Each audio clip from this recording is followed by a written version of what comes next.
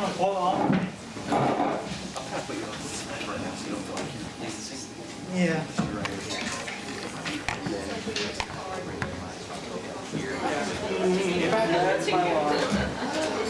Yeah, stay away. Or else.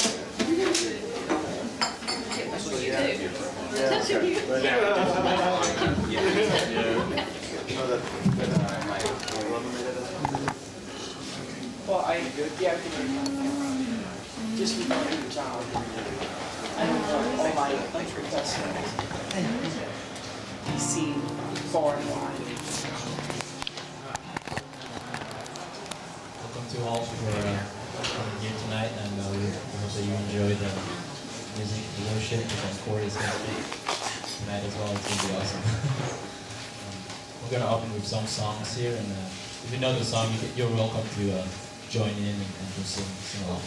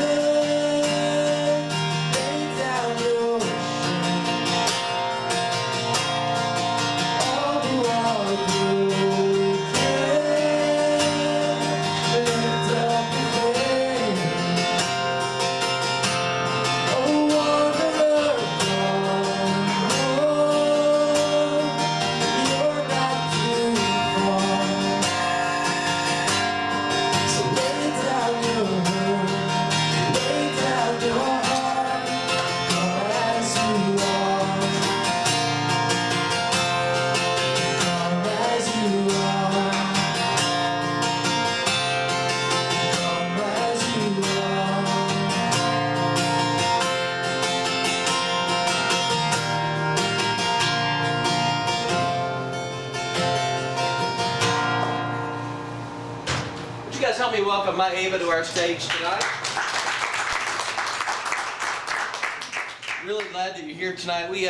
We gather each week like this at the Well, and on Sundays we devote our space to a time for community. My name is Rob. I'm one of the co-founders of the Well Coffee House here, and thank you for drinking coffee with us. We're taking your caffeine addictions and leveraging those to help bring hope to the world by building clean water wells around the world. So when you're here, when you purchase coffee throughout the week, we love being able to take the profits we earn on those and giving them back. So the Well is a nonprofit missional coffee house, and so our focus is global in that regards, but we're also very focused on our community here. And one of the ways that we are locally focused is that we do some things that we give our profits to local opportunities to serve needs, but one of the real intentional things that we do is that we gather in community just like this on Sundays. So at 11 or 10:45 at our Brentwood store, and then 5 p.m. here, we get together and talk openly about faith. It's a place where we talk openly about the Creator that we believe in. So we believe in a bigger story. We believe that bigger story is being authored by God, and that God became a part of this world. And so the Well is named after a story that comes straight out of the Gospels. It's a story in which Jesus meets a woman at a well, and he meets her in the midst of her brokenness, and he accepts her just as she is. And in this story, we decided to name our coffee house after this story as a way of declaring what we're about, a community, a space where anyone and everyone is welcome at any time. And so as we gather and talk about faith, I know for some people, when it comes to religious conversation, that may feel like an exclusive thing. But we have decided here that as we talk openly about faith, that we don't all have to exactly agree or have the exact same opinion on doctrines, but we believe that even the way we're sitting says something about us tonight, that we are sitting at table. And in table, if you look in the Gospels, Jesus seems to sit with those that aren't always like him. In fact, oftentimes are not like him. And he's accused of being a friend of sinners and a friend of those that believe different things, and yet Jesus continues to sit at the table with many who don't look like him and act like him and think like him, and yet he loves them and he celebrates over them. So tonight we want to say to you, welcome, and if you've been looking for a place where you can know that you're loved right where you are, we just invite you to be as you are. We don't want to impose this upon you. If you've just come to study or to hang out or have coffee, please be as you are. Don't let us impose this on you, but know that you're welcome to participate. Maya is going to lead us in a few songs as we sing openly about faith, and then I'll be back up to introduce you to a very, very special guest tonight that you're going to be encouraged and blessed by in just a few minutes. So Maya, why don't you lead us in a few songs? Again, glad you're here tonight. Hope you enjoy.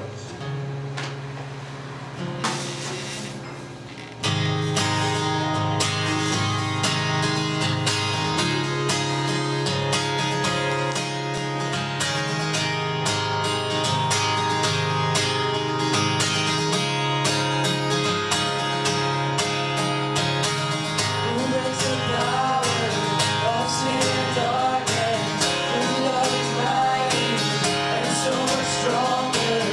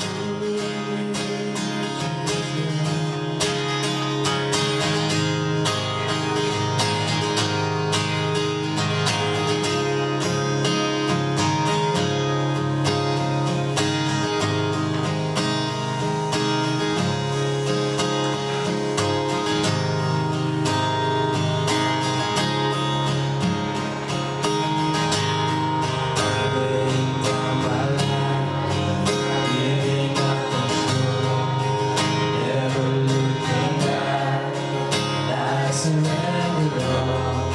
I'm living for your glory on earth.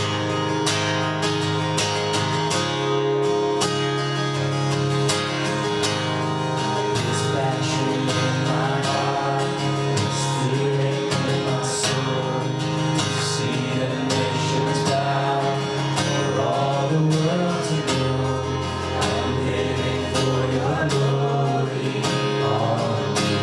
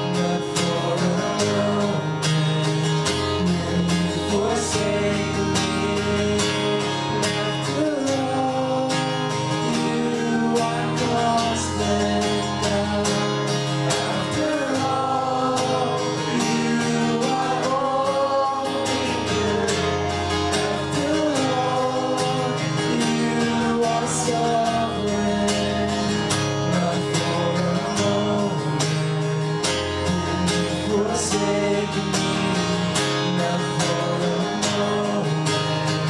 Will you forsake me, not for a moment? Will you forsake me?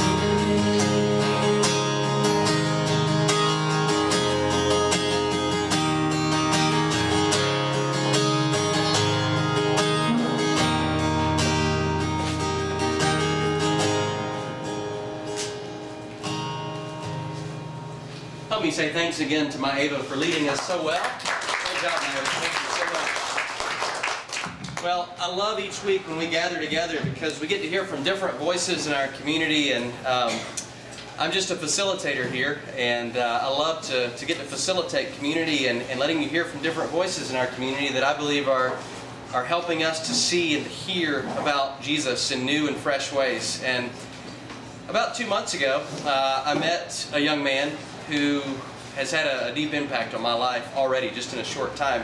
I have the privilege, something I love to do every day, is to get to stand before students at Lipscomb University and teach. I love to teach, and I love to think maybe that I have something to offer, but what happens almost daily, Julio, you know this because you teach as well, and Leonard and some of you in here are teachers, you know how this goes.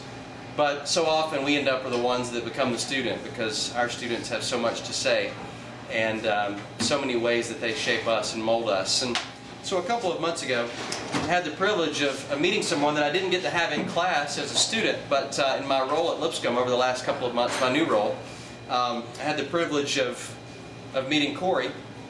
And as Corey and I began to get to know each other, he began to tell me a little bit about his life and his family and what he believes.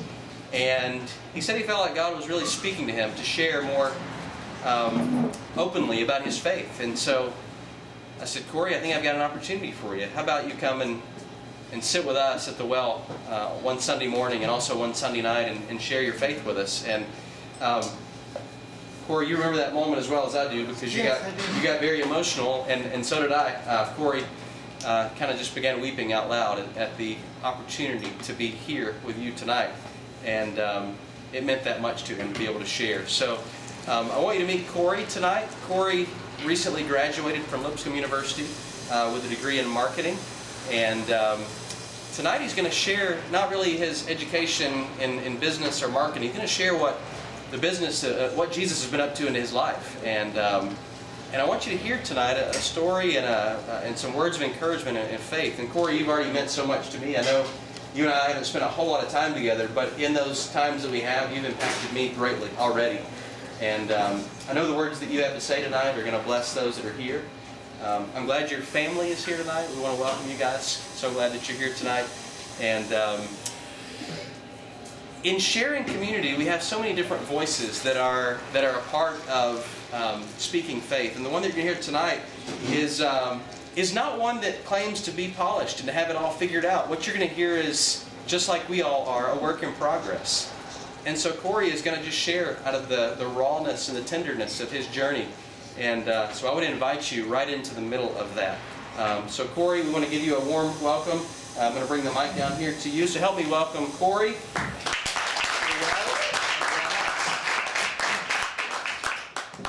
Can y'all hear me okay?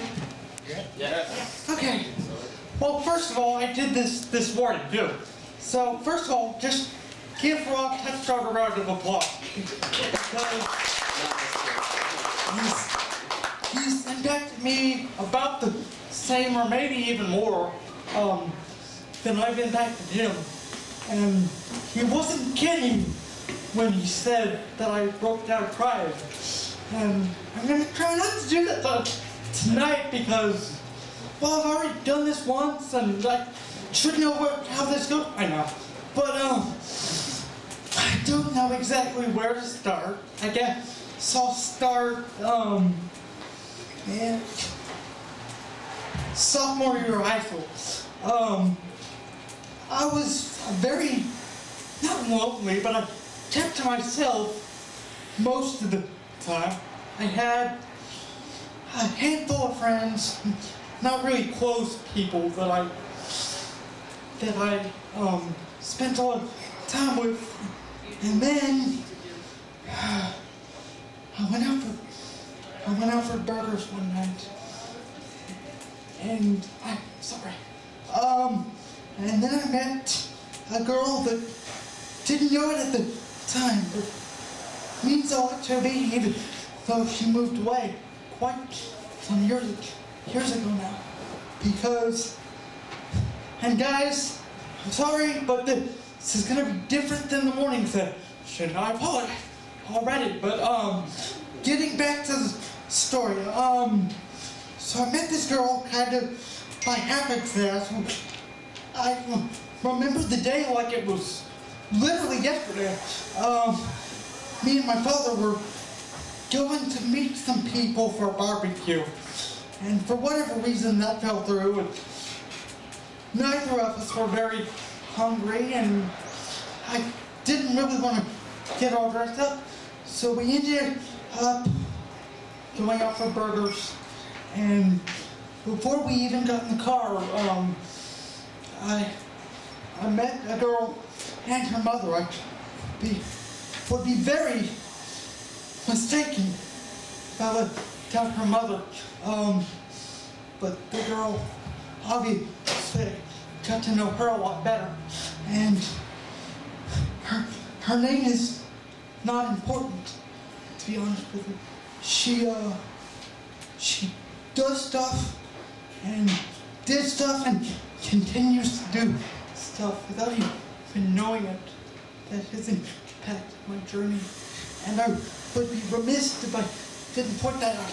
Now to the fun stuff that I might not cry through. I guess the second step on my journey, quote unquote, is February 13th, 2011. I woke up for whatever reason at 7:30, something like that, to go to church because I figured I was at look, so now I better act the part. I don't know if I'm too close to the mic or whatever, but I ended up going, and long story short, I ended up getting baptized. Why? Because a pretty blonde girl said, "You ought to get baptized." So I did. But I never have regretted getting baptized when I did. But I can say without a shadow of a doubt, thank you very much. I'm like kicking something. I can say beyond a shadow of a doubt that at that time, I did not fully grasp what I was getting into. I thought this would be a way to get to know the girl better, and yeah, everything else would figure itself out. I would do the God thing if it felt like it, and on other days I would have a headache and just not want to go. But it goes far beyond that, because that same year, and I'm rambling more than I did for the morning session, but whatever. That same year, I happened to be looking for an elevator, because, you know, I'm me. I need an elevator. I can't go up and down the stairs, because that's not something that is very comfortable for either party. So I was looking for an elevator, and I actually asked one of the girls that got me baptized, one of her friends, but I only knew him as the friend of the girl because his name didn't matter. Well, it turns out that he came to the morning session. He does not know that he is getting such a grand part in this, but he came to the morning session. He had to work tonight, but he has impacted my life in more ways and doing more menial tasks, one of which includes taking me to the bathroom when I need to go. He has impacted my life in more ways than I can count. And to repay him, because I've known him for 4 years, and I know stuff about him that makes him tick. I give him sarcasm. I joke with him. And I'm like, dude, I accept you for who you are. And the way I am, if I accept people, you get backed on a little bit. But he's done more than I can explain in however long y'all are willing to sit here and listen to me ramble. So I'm gonna move on.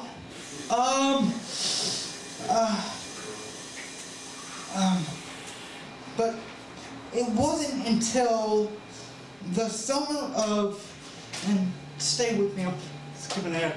The summer of 2012 that I fully began to grasp what was happening. My parents were away at actually getting my brother into college because he was a freshman at the time. And they were away, and I'd arranged it to where this same guy I was talking about earlier could bring me to this camp. And I didn't exactly know what to do with him when I got there, but he would be at the camp. So it turns out that he ended up backing out at the last moment, and I arranged for other people to take care of me for the week. Without getting too deep, because I've rambled enough. Without getting too deep, I took away from that camp the passion and the enthusiasm that I hope comes out of my speech tonight. And yes, guys, that was just the opening paragraph. So let's get into why I'm up here. Well, I'm obviously up here because I can't walk and I'm blind. That's what the outsider would say. I would hope that the insider would see my just overall passion for what I'm doing. And let me stop right here and tell you that it doesn't, guys, it could be, I know about half the room, but it could be any one of you. It doesn't have to be me. My situation got me here. My drive and determination has really led me to do this with the same passion that I do everything in life. Before I forget, and I know that this is just disjointed, but it has a good message at the end, I promise. Before I forget, there was this blonde girl, and about half the room knew. So I'm talking about, because I talk about her all the time. So we're hanging out, you know, just me and her. And she took me to church. Her brother took me to church, and he went off to do his thing and left me with her. And little did I know it at the time, how did that abandonment become one of the greatest lines ever uttered by a human being? And I'm not kidding. It was that good. So I'm sitting there talking to her, and I'm like, I started out almost every conversation with, I have a question. And then she would say, what's your question? So, I mean, usually it would be like, I like pie, or do you like pie, or do you like apples, or something, you know, me, here's the sky blue. That's a fun one. But, for whatever reason, I asked her what the meaning of life was. And she flipped me upside down because this thing can go upside down. It's amazing. We will not demonstrate that today. But she flipped me upside down. And she said some of the best words, I'm not that way. Some of the deepest words that still to this day, heck of a walk to me. She said, the meaning of life is to serve God and have fun doing it. So, yeah, not that big a deal. Just told me the meaning of life there. And for whatever reason, be it that she was hurt, or be it that it really stuck with me, I could not get this phrase out of my head. So I started telling people, and as I started telling people, I got more and more of an urge to just preach, regardless of who was listening. I got an urge to preach and started booking gigs. I don't know the technical term for it, but I started. They started letting me speak at Wednesday night devos and a few others right across the street here, and that was fun. The first one was literally, I called it a love letter to my friends, and I'm like, that was good. There's a fire here. There's something to come of it. So I just did my thing, and I liked it so much I did it 2 years later.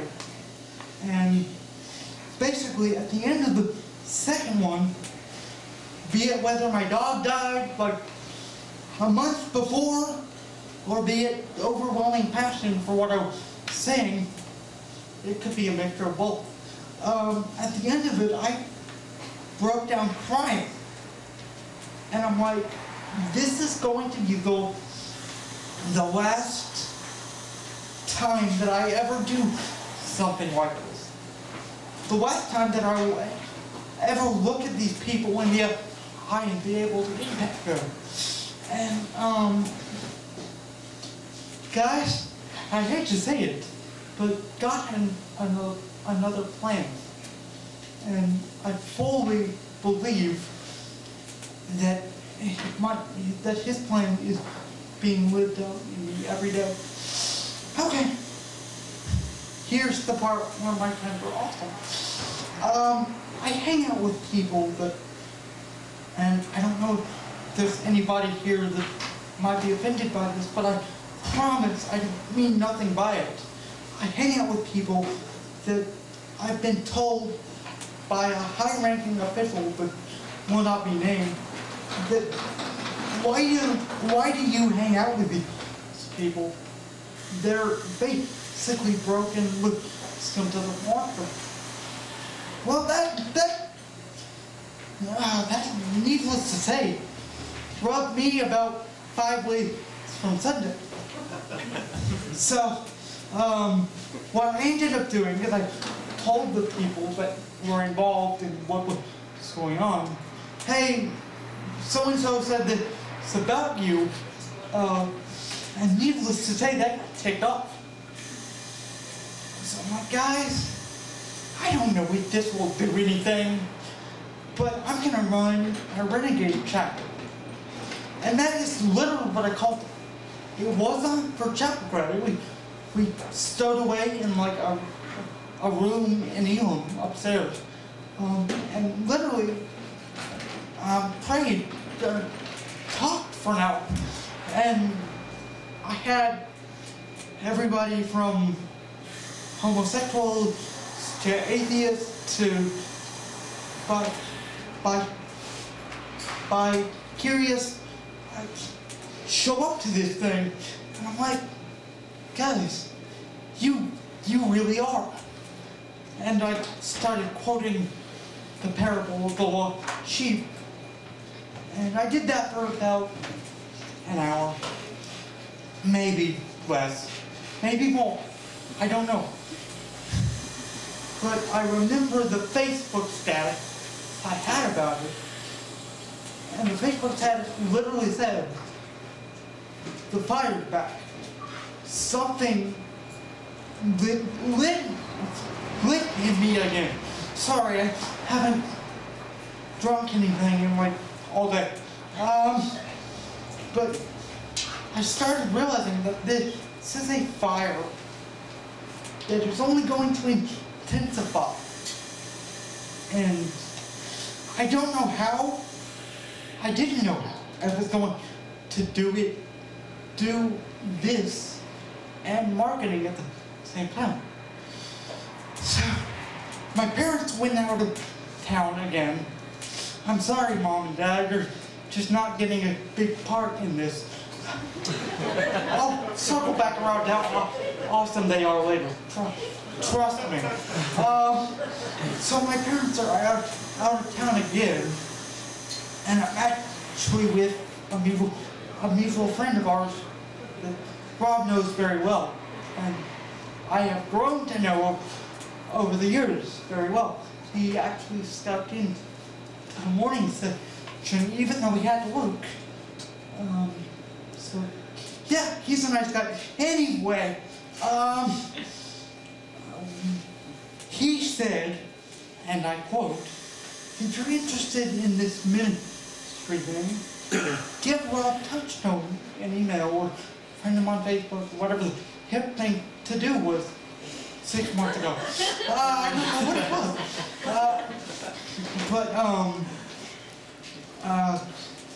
I've already rambled more than I have in the previous session, but I have you all sitting here, so I'll continue. Yay!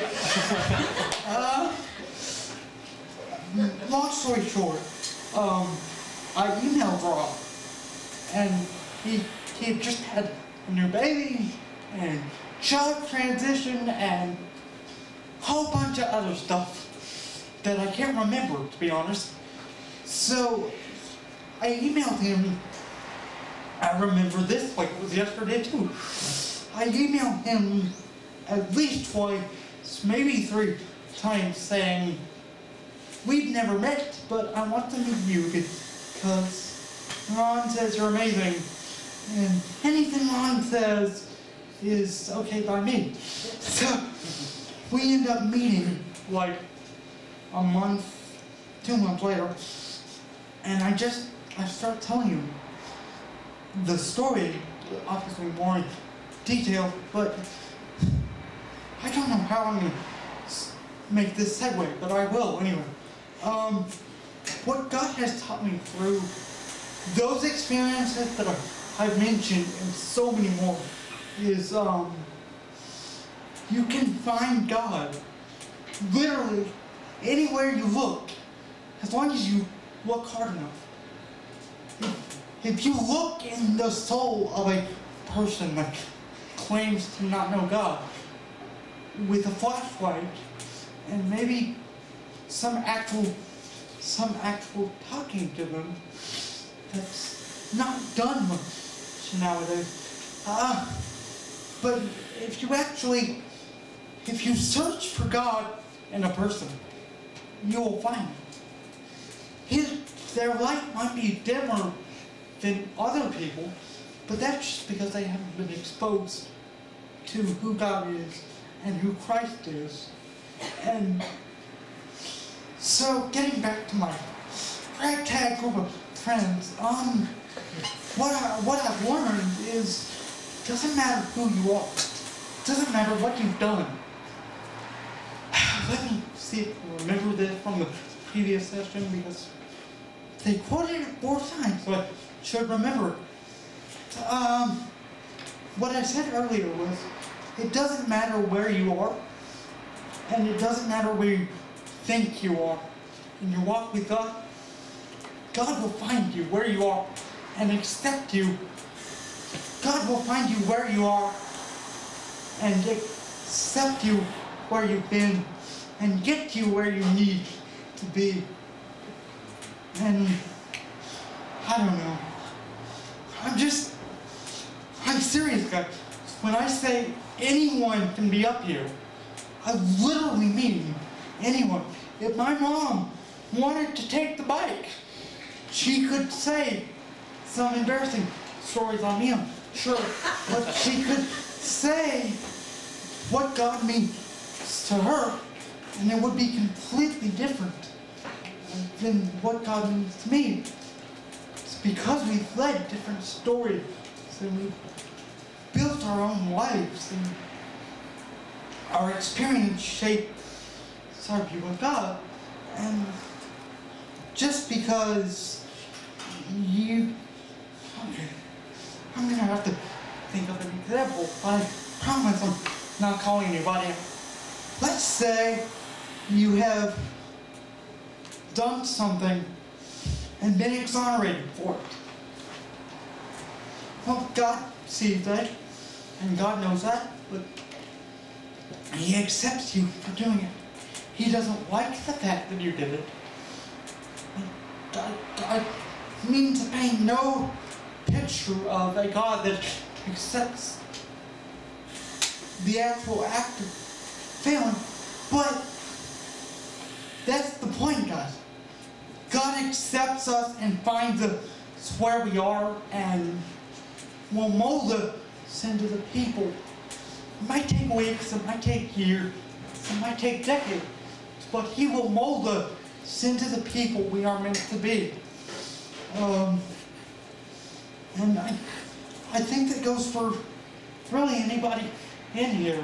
And this is where I shut up. But I do want to say one more thing. I will be around the well because, well, I haven't eaten yet. Quite frankly, I'm hungry. But your stories are important to me, and I cannot stress that enough. So if you're willing to sit down with me for 5, 10, 15 minutes, hang on. If you're willing to sit down with me for even 2 minutes and let me hear part of your journey, I would love that. Because, guys, my journey is not over. It's just beginning. And my favorite part is taking the roads that nobody expected to take and meeting such brilliant people. Alex, stand up. I'm serious. Stand up. This is the boyfriend of a very, very, very, very close friend of mine. I commandeered him for the day. He's been my chauffeur for the day. And I did not expect that. I did not demand that he do that. But he did that. And guys, that's just one example of the lives, and you can sit down if you want, of the twists and turns my life takes. I might not get it done the conventional way, and I might need help along the way, but as long as I remain faithful and never forget the higher purpose, God will get me where I need to go. So, in closing, I just want to thank Julio Rivas. Stand up. This man, let's see, he was my finance teacher about 2 years ago. He did not have to come. He wanted to come because my name was attached to it. And for that, I am eternally grateful. Guys, half of my professors and really, really, really annoying friends, you know who you are.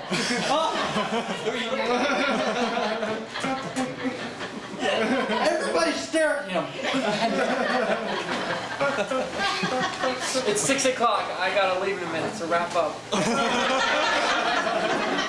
I do not preach on your schedule. Sorry, that's not how this works.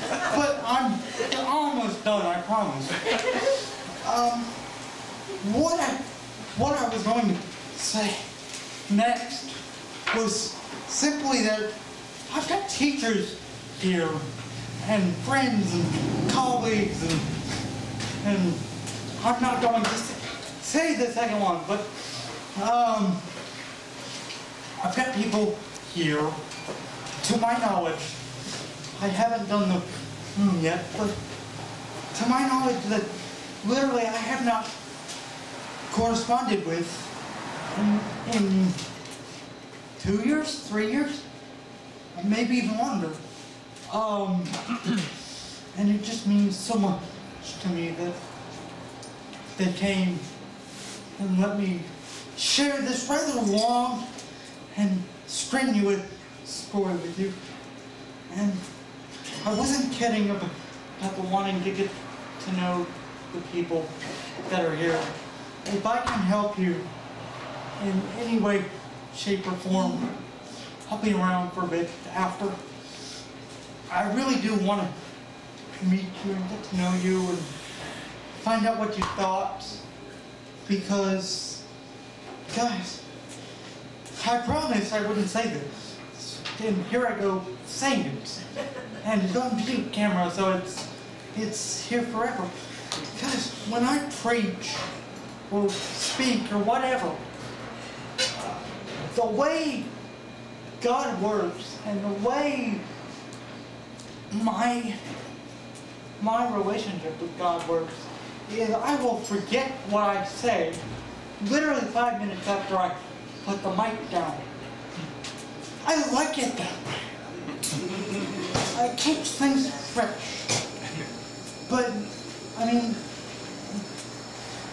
in closing, and I really do mean it this time, my goal is, and I've told Rob this several times, is if I impacted one person in here in a positive way, then I've done God's work. And that's really all that matters to me, is that I was able to impact one person. Sorry for the 50 or so others in here, but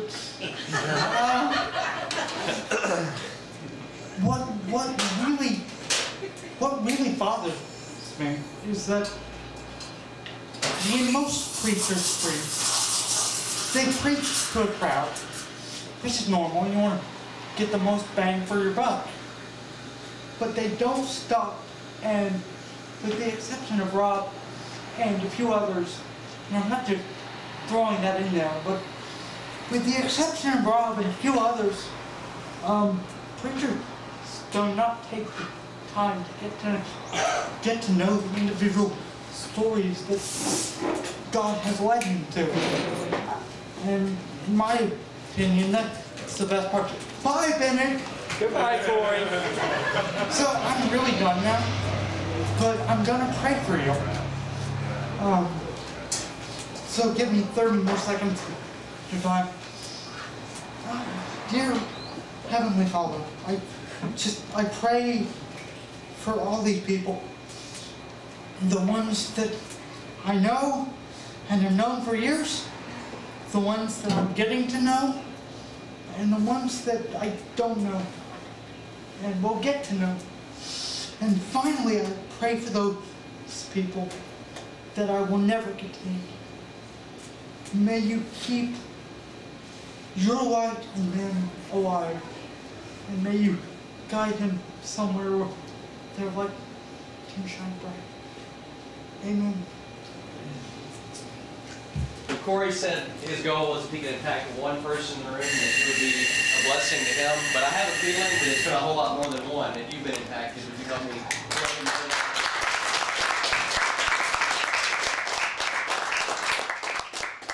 You know, I think that what we just experienced has been, and I want to say this as much to you, Corey, as much to everybody, but I think what we've just experienced is a whole lot like what we see in the early church, where people are trying to figure this whole thing out about what it means to follow Jesus. And you've got a Jesus who's called fishermen and tax collectors and and people who don't have it all figured out in life. And I imagine them sitting around and talking openly about their faith without all of the official religious language and just telling the story of their lives. And that's what Corey has just done for us. And I've seen Jesus in that in so many ways. Thank you very much. And so you've led us tonight to a very special place, which is a place where we gather in community and we share a very important part of community, which is something we call communion.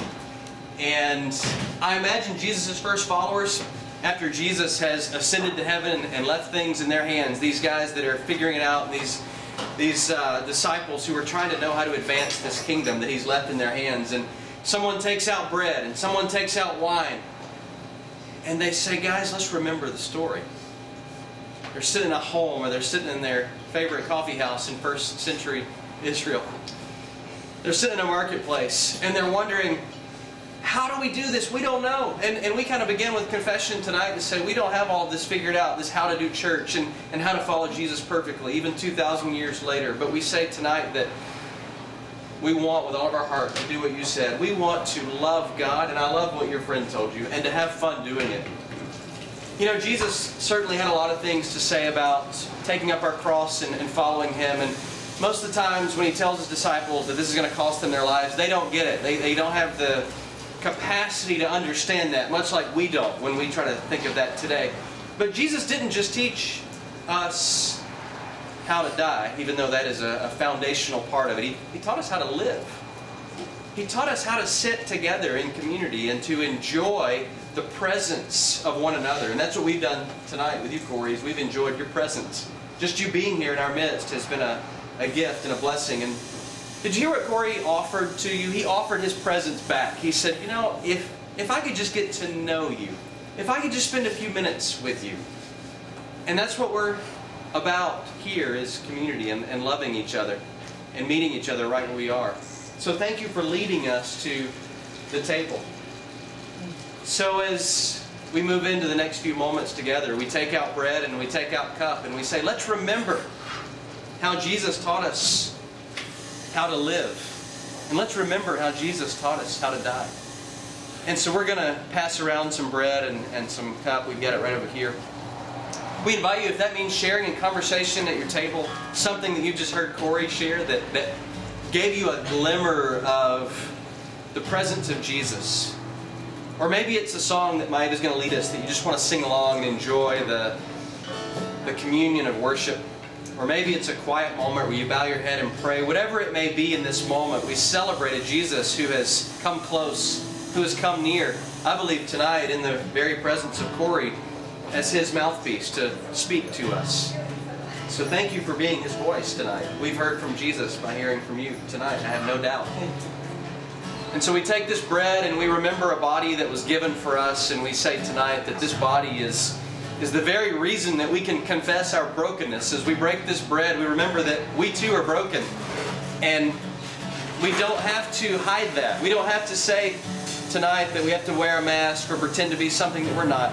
I love how Corey described the kind of people that he wants to hang around, because Corey, those are the kind of people that I want to be around too. People that are like me, trying to figure things out. People that are honest about being broken. And so tonight we just bring it all together and say we all have a lot of work that needs to be done in our lives. But praise be to God that Jesus meets us where we are. And it's through His grace that we celebrate in this bread and this cup that we have hope in life. And that we have our identity. And that we can really know who we are. So in these moments of community and communion, we invite you to share bread and share cup in whatever way that you feel compelled tonight. Maya is going to lead us in a song, so feel free to sing along if you'd like, or feel free again to have a quiet moment or to share with someone who is nearby. So Maya, if you'll lead us and we'll share in communion.